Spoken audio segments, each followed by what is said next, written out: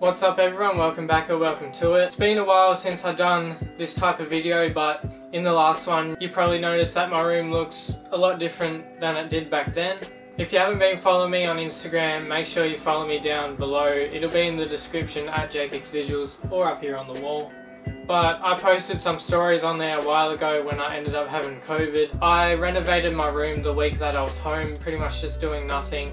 I done all my walls, repainted everything, put new stuff up there in the frames and just all sorts of stuff, cleaned it up. I ended up getting a new monitor as well. If you guys haven't seen those stories, go check out the highlights on my Instagram, it'll be down in the description as well. But talking about Instagram, for today's video, I'm going to be showing you guys how I post. I've been doing daily posts for a couple months now and I'm going to continue doing those. I'm gradually getting better and better at the posting side of things and just keeping up to date and keeping consistent and stuff like that. So today I'm going to jump on my computer here, I'm going to show you guys my workflow, how I edit the photos, how I send them to my phone, stuff like that, and what I do to actually post. So we're going to jump straight in. Alright, so we're going to jump into it straight away. The first thing I do is go to my folder where I keep all my photos. I'm going to go to this folder right here. There's some night photos that I ended up taking the other night. I went for a quick little walk around, took some night photos. I've already done the edits here in this folder, but I'm going to show you guys anyway what I end up doing. So I've got some pretty good photos here of the neon signs. I've got that one there. Let's go this photo here as well, that's of the street. And we've got this one here too. I think there's one more down here somewhere I could probably do. I think it's this one here, maybe the one next to it. But what I'm going to do is I'm going to select all of those, and what I do, I have a automation set up, but if you guys don't, you can just use your standard photo editor and just export to wherever you keep them. But for me, I'm going to go down to quick actions. I'm going to apply a night 50mm preset because that's on the 50mm lens, the same lens that I'm filming this video on.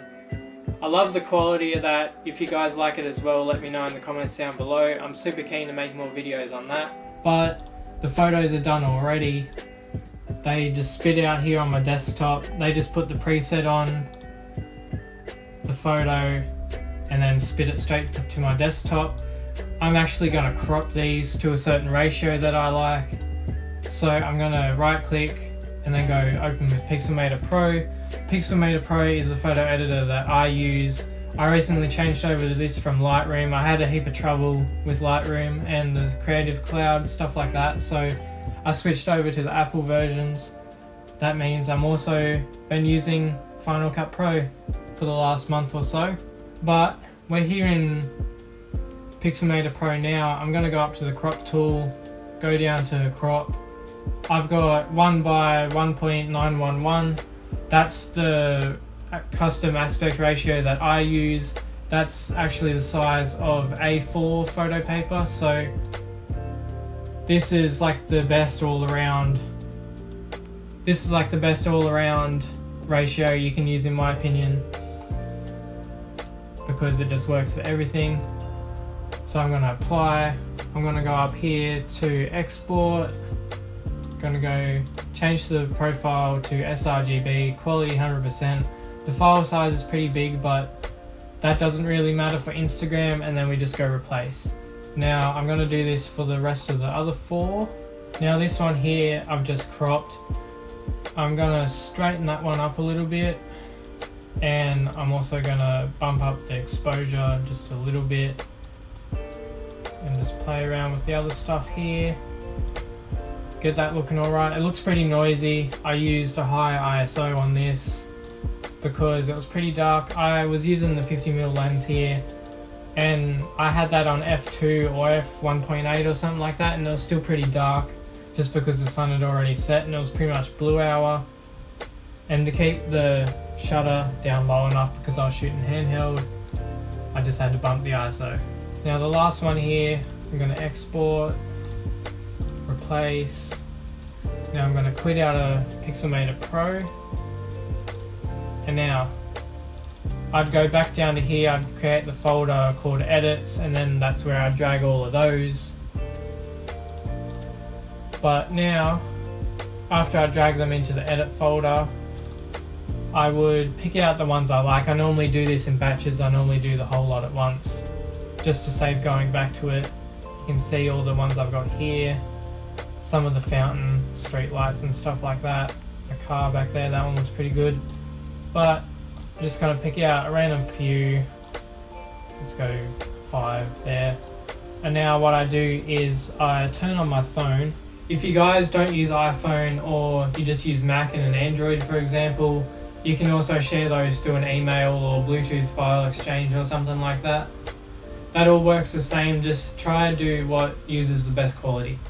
Now that's just sent. Once that's sent, they're now over on my phone. So now I'm going to quickly jump to a screen recording on my phone and show you guys what I do next. Alright, so I'm over here on my phone now. So I've got the 5 photos here. I've just added those into an album just so you guys can't see my camera roll for privacy reasons and stuff like that. And it's also a pretty good idea to keep them in albums anyway. But we've got the 5 photos here. What I normally do next is I use an app called Feed Preview. I go onto here. Here's a little sneak peek of all my Instagram posts coming up as well. But what I do is I press the plus button up here and I pick photos. You can drag them around like that. Style them out how you like them for Instagram, what you want your feed to look like. But I already have the photos picked out already, so I'm going to clear that off. I think I'm going to want this one here to be the front photo, like the first photo on the post, because I'm going to post the 5 photos at once. So what I do next is try and find some hashtags. If it's a different sort of post, I'd have to go and look for the hashtags, but most of the photos I post from different series are pretty much the same. So I have a screenshot here from another post, and what you can do is you can use the live text feature and you can go through and highlight them like that. Then you press copy. And what you want to do next is just think of a caption or whatever you want to say in the caption. I'd head over to Instagram, go to my profile here, I'd go up to posts, go like that. I want that one to go first, so I'm going to pick that one out. Because of the crop ratio, you can actually slide that up and down a little bit. I normally just center it, but I'm going to pick out the 5 photos here in the order that I'd like them. I'm going to go next, next again. Write out the caption here. I go down like that, throw a couple dots in, just space it down a little bit. And now down here, I post the hashtags. You just copy and paste them in like that and press OK. Tag a location, anything like that. I posted on Facebook as well. If you don't follow me on Facebook, that'll also be down in the description below. But that's just about all there is to it. Now, of course, there's all different ways I post. I do befores and afters and carousels and stuff like that. So if you want to see a video on that, let me know down in the comments down below also, because I'll be sure to make something like that if you guys want to see that. It's definitely an interesting topic. There's lots of videos out there on Instagram stuff, but if you guys want to check out the way that I do it, let me know. I'm not actually going to post these photos. I've already done a post today, but I'm going to be scheduling posts like these for sometime next week or something like that with the Feed Preview app that I use. There was a little sneak peek of that before, but that's just the app that I use to schedule all my posts and figure out what I want my grid to look like, all that sort of stuff. I've already got photos scheduled for tomorrow, so if you're keen to see that, make sure you follow me on Instagram at JakeXVisuals. But that's just about going to do it for today's video. If you liked it, leave a like down below. If you have any other video ideas, let me know in the comments down below. Subscribe if you haven't already, turn on post notifications, and I'll see you in the next one.